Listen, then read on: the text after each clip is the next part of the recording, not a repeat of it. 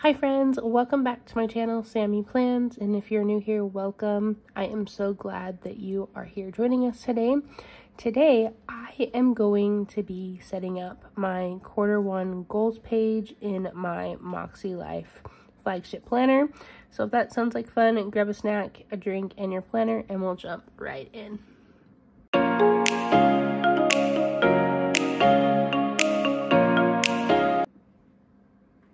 Alright you guys, so I already have created this page in my planner, and what it is, it's just a dot grid sheet of notebook paper that I actually got from an Erin Condren notebook that I had lying around, and I just used some adhesive tape and stuck it down on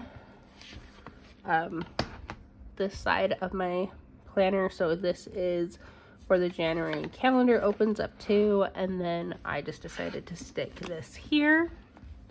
And I decided to save some time, I would already draw out the boxes for my quarterly goals and just get this page set up. So all I have to really do is write and talk about each of these goals. To start out, what quarterly goals are to me are that they're just those chunked out goals from my annual goals that I'm focusing on in this quarter. So from January to March. And then I break those down even smaller for my monthly goals. And then those get broken down smaller into my weekly actions and daily habits. And so I'm gradually working towards these, which are ultimately working towards my annual goals.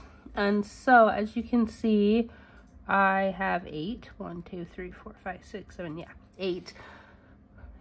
quarterly goals that I want to focus on this quarter. I actually also got this idea from Plan with Lakin.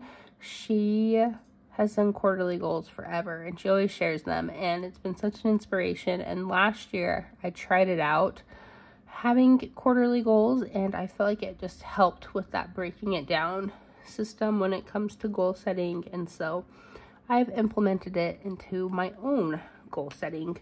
And so these first two boxes, they're yellow, so they're for personal. I used my Moxie markers to create this page, and I'm going to be using the Moxie gray Moxie marker to be filling in these. And so the first goal for personal is to read 12 books, and the math there is I'm wanting to read a book a week, and in 3 months I should have 12 books read.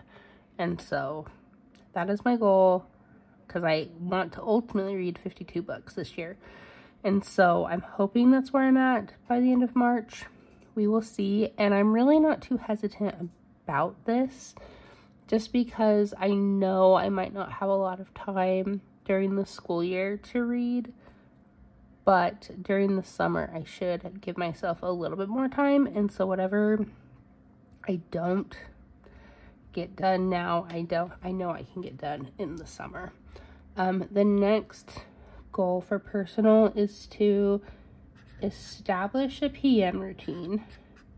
I've been talking about this a little bit, but I am focusing more on my nightly routine than I am my morning routine, because I feel like my morning routine is more just the steps of getting out the door to start our day, where the evening can be more intentional, how I use my time and things like that. And so as we are getting into the second, third, fourth week of the year, I feel like I'm finding my groove in what I want to prioritize and what can be put to the side, and how many times a week I do things and just things like that. And so I'm really excited to see how that evolves. For fun and recreation, the thing that I have is to go to Disneyland, because we are doing that next month, and that is a quarterly goal, because part of my goals for the year for fun and recreation is just to have fun in natural and fun ways, and one of those was to have a family vacation. excuse me. And here is our family vacation. So I'm super excited for that. And I'll talk more about that as it comes up. The 2 red boxes are for work and learning. So the first one is to apply for jobs. We are getting to that time of year in education where teaching positions for the next school year are starting to pop up. And so I want to just start applying as soon as I can in hopes that I can get a high school position somewhere within my district, or if needs be, another district. We'll just see where it takes me, but I am going to start applying for jobs as well as research master programs. My goal is to have my idea of what I want for my master's set up by the end of March, so I can apply and get that ready so I can start on my master's degree this summer. So I need to research some programs. I know I want to for sure do it online, and so I'm looking at online options and just what is available to me and what's going to benefit me the most in the long run. For health and wellness, that's this like bluish teal color.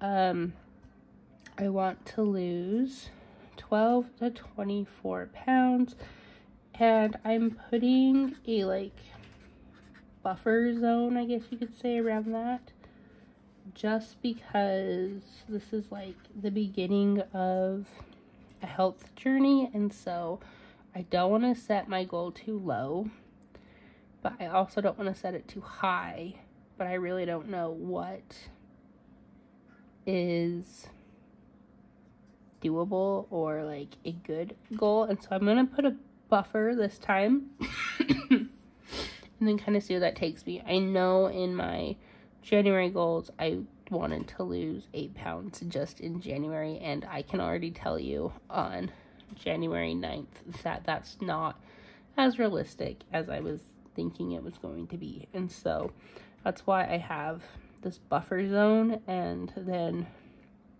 maybe I can make a definite number the more I do this. For spiritual, I want to just visit our temple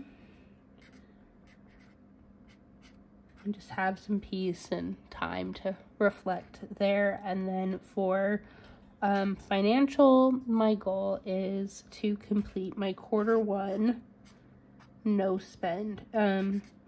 If you're new here, I am currently on a no spend year when it comes to like planner stuff, and so I'm trying to limit the planning supplies and planners that I purchase in 2024, and so far it's been really good. I'm really proud of myself.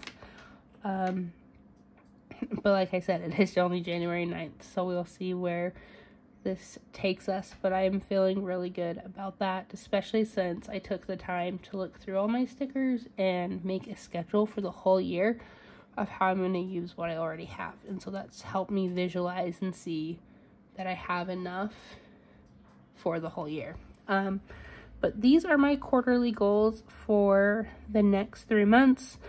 I'm super excited about them, and like I said in the beginning, this is just another great way to break down your annual goals just a little bit smaller than to help you break down into your monthly goals, and then so on and so forth. And so if you haven't tried monthly goals, or excuse me, quarterly goals before, I definitely recommend it. But anyways, let me know down in the comments below if you have ever set quarterly goals, or what is one of your current quarterly goals for the year, or this quarter. I guess that would make more sense. Sorry, my brain's a little foggy still because I'm getting over whatever sickness crap that I've had for the past almost week now.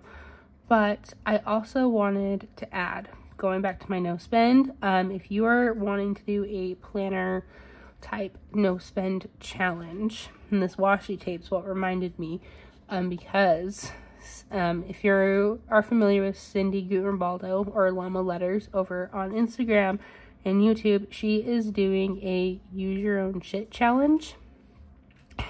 And so she's giving everyone a challenge every month, and the January challenge is to use 1 roll of washi. And so my goal is to use this Celebrations collection washi from Christian Designs, just because this is specifically for